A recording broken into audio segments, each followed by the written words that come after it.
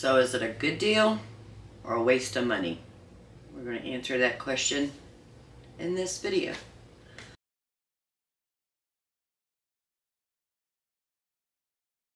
Hello family, welcome back. If you're new here, welcome. I am Vicki and you're with Grammy in the Kitchen. So let me get you all caught up. The husband was out doing some errands over the weekend and he calls me and he says he stopped at Ollie's, O-L-L-I-E-S. They have canning jars. Did you need some canning jars? And I'm like, well, how big are the jars? And he goes, they're 16 ounces, which we know is a pint. And I go, how much are they? He says, well, they're a 10 count and they're $8.99 for the case of 10. I was like, that's really odd. They always come in 12. Why is this 10? So he sends me a picture and I look at it and I'm like, yeah, go ahead and get them. I mean, it's $8.99. If you're a canner, you know that jars can be really, really expensive. And if you could find them at a thrift store or someone selling them on Marketplace, or if somebody's having them on sale, you grab canning jars. So I told him, yeah, go ahead and get me 2 cases. And he did. And I don't know what it's called. P-A-K-S-H. I have no idea what this is. So he picked me up 2, and they're just regular mouth, pint-sized mason jar. And they come with 10. They came with the lids and the rings. I will not be using the lids. I will only be using 4-jar lids. It's my favorite lid. But I have a couple things I want to can this weekend anyway. So I'm planning on taking all my chicken bone scraps and the things that go with my chicken broth out of the freezer, putting it on the countertop roaster and letting it roast for a couple days. And I want to get those in the jars. Not that I need any more chicken stock, but I need to empty out my freezers from all the scraps.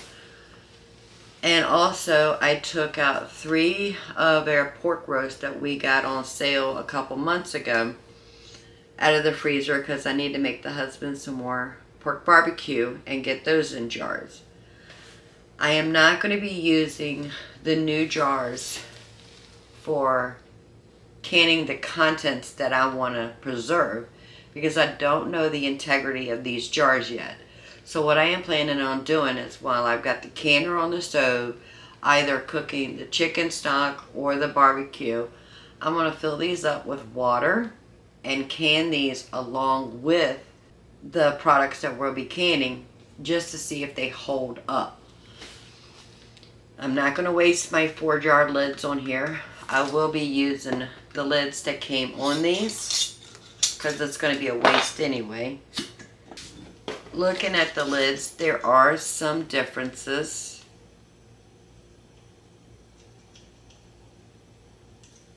But that's okay. So this one is a 4-jar lid, and this is the lid that came with the jars.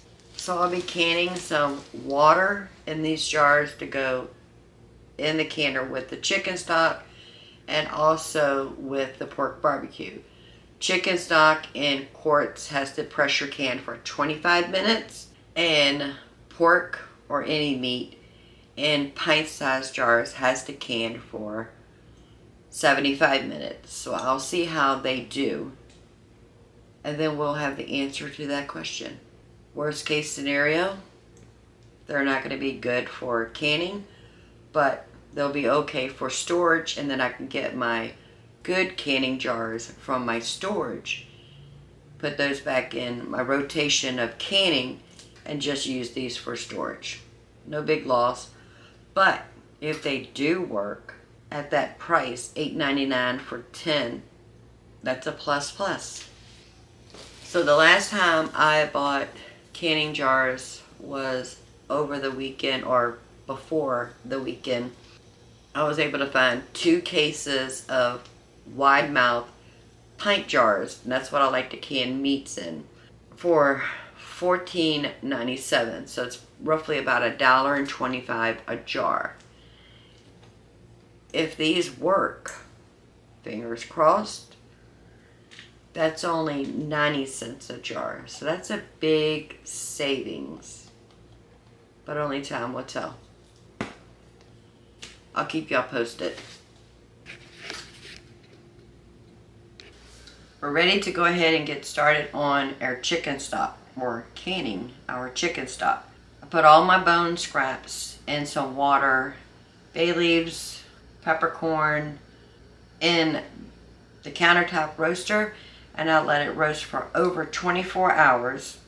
Then I turned it off, strained it, got all the bones and bits out of it. Then I put it in my 2-gallon stock pot, stuck it in the refrigerator for 2 days just so that fat can solidify on the top.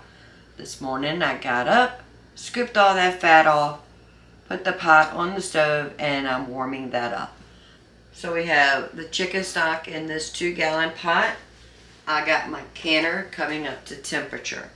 Today is the day we're going to test our cheap mason jars or canning jars that we got from Ollie's, just to see how they hold up. Again, I'm only going to put water in here so I don't lose the contents if the jar does break. But we'll find out if this was a good deal or a waste of money.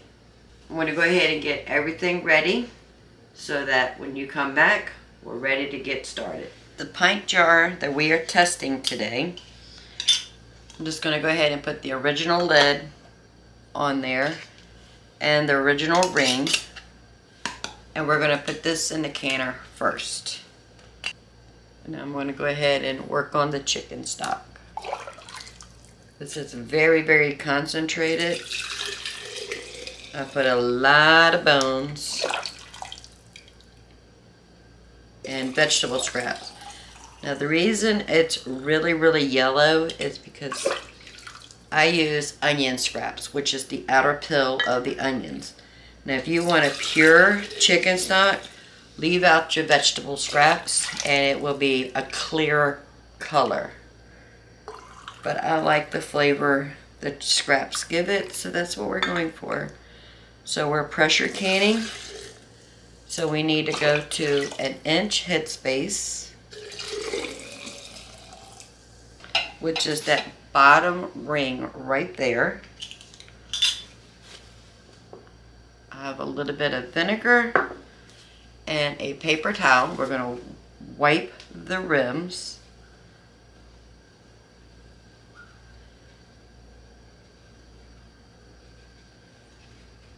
A brand new 4-jar lids, which is my favorite.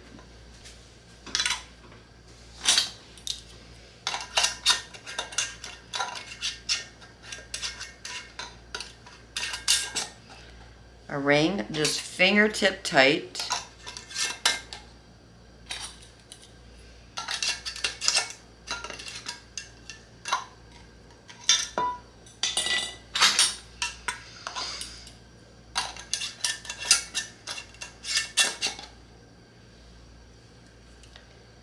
And in the canner.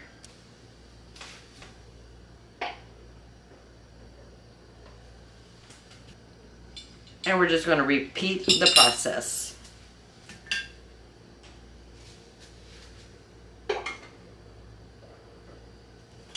I'm going to go ahead and add some vinegar to my water.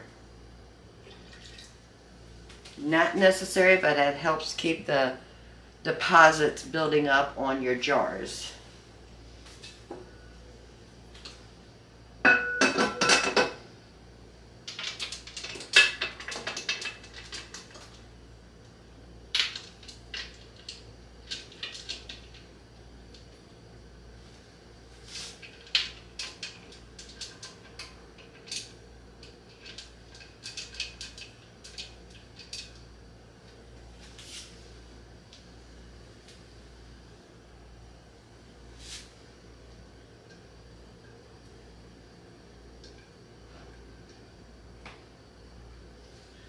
So I did a visual around the gap between the lid and the bottom is evenly distributed around the base of the canner.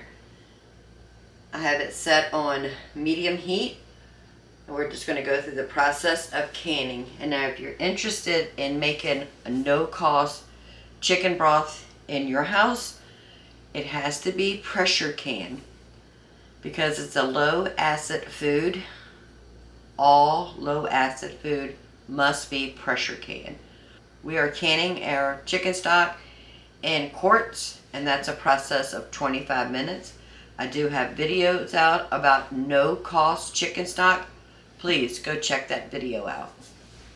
And let's pray that those cheap jars that the husband got from Ollie's, it's a success. Fingers crossed. Let's see. The moment of truth is here.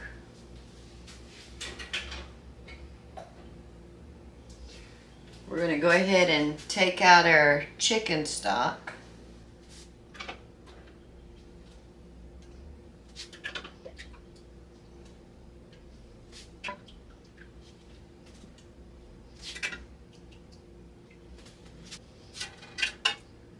Alright, so we only have 6 quarts of chicken stock.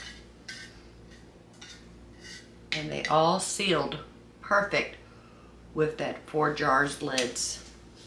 Now it's the moment of truth. Let's get that test jar out.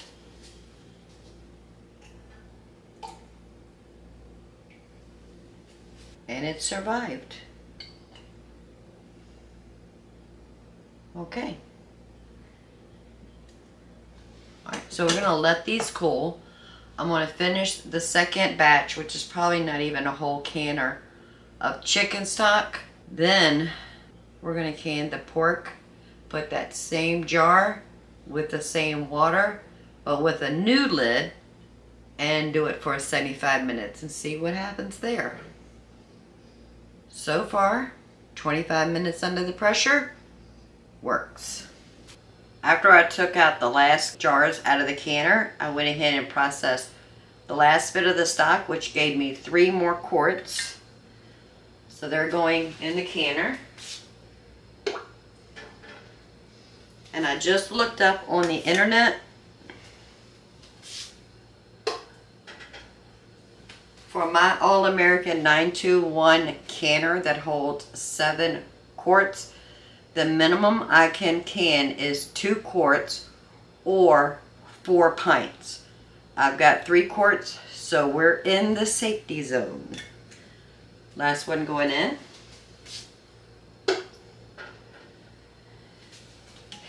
And as for the test jars with the water, I did replace the lid, but it's the same jars with the same water, the same rings. Just got a new lid on here.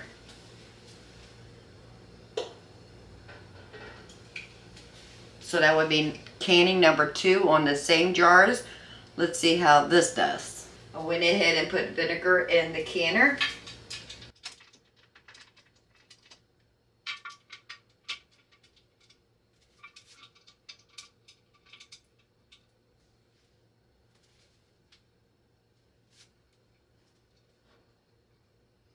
Now we're going to go ahead and process that once it comes up to pressure for 25 minutes.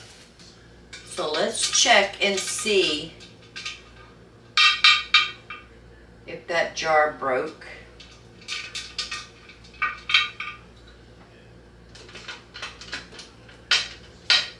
While the canner was coming up to pressure for the steam to start coming out, you know, we have to time that for 10 minutes. Before it got to that place, I heard a ping. I'm not sure if that ping was a jar breaking, but we're going to find out together. So I need to let it sit here in this position for 5 minutes.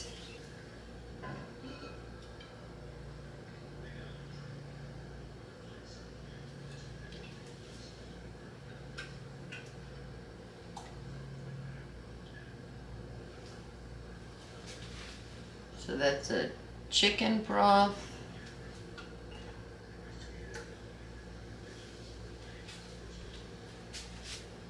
And our jar of water survived the second round. So we just have one more test for this jar when we can our barbecue pork. So far, I'm impressed. If you're looking for some good canning lids, you know the only ones I use is 4 jars. I absolutely love them. Absolutely love them. They're the only canning lids I use. I will not use anybody else. Go check out 4Jar Lids. Go to 4jar.com. Once you're ready to check out, put in Grammy 10 or use the link below. Go check them out. You'll get 10% off your first order. Day 2 of the cheap jar test. I have 14 pint-sized jars of pork barbecue. I have our new jars with water. I have a total of 2. One's on the bottom, one's going to be on top. Go ahead and add my vinegar. Now when we did the test with those jars with the chicken stock, which only took 25 minutes, they passed. I put the same jar in there twice for 2 different batches of chicken stock and they did not break. Now we're going to try it for 75 minutes because that's the pressure time for meat and the pork barbecue. Hey, it's meat. So we're going to test 2 jars. We have one on the bottom and one on the top to see if they survive those. If they are, then I will suggest at your own risk, if you got a discount store and you have something like an Ollie's in your neighborhood, just go ahead and pick them up. The testing is over. So we ended up with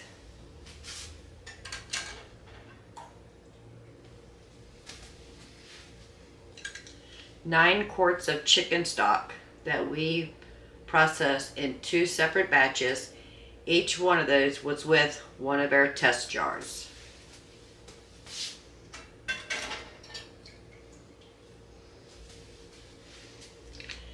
And we also did 2 batches of our pork barbecue. First batch, we had 14 jars of pork barbecue with 2 of our test jars.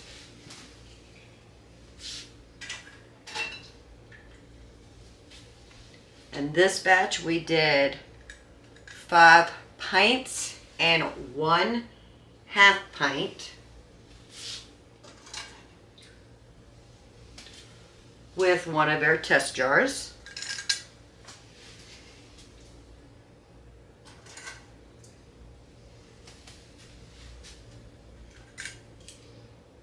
So I have the answer to the question. A good deal or a waste of money?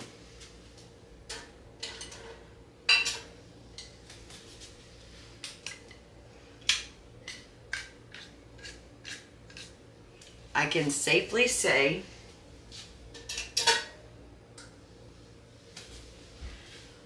with the jars the husband picked up at Ollie's was a good deal. Do I think you should take my word on it? No, I don't.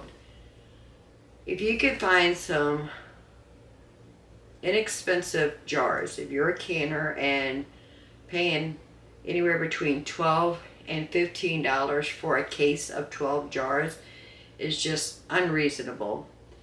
And if you have an Ollie's or a discount store in your area and you can get a case, and what we have is 10 jars or 12 jars, and you can get it for under $10 or even just cheaper than you could get at the big box stores, I think, in my opinion, you should.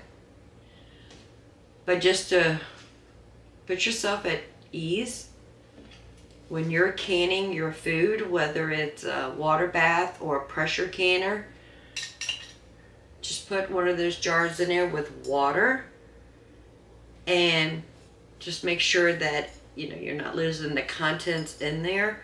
If it does break, go ahead and get the jars. That's my opinion. You can use your own discretion, and I advise you to use your own discretion. And I just want to do a shout out to 4Jars. They sent me an awesome package. Everybody knows 4Jars are my lid of choice. When I do pick up a case of jars, I don't use those lids for my canning. I will replace those with 4Jar lids, and I'll just use those lids as for my spice storage or something that I just need to refrigerate, not for canning. If you don't mind, go ahead and give this video a thumbs up and go ahead and subscribe. I will love to have you part of the Grammy family. So the answer to the question, good deal or a waste of money? It's a good deal. Go ahead and get you some jars, guys. Go to your discount store. If you have an Ollie's in your area, go ahead and visit Ollie's and get you some jars. Until next time, y'all have a blessed day. Bye, family.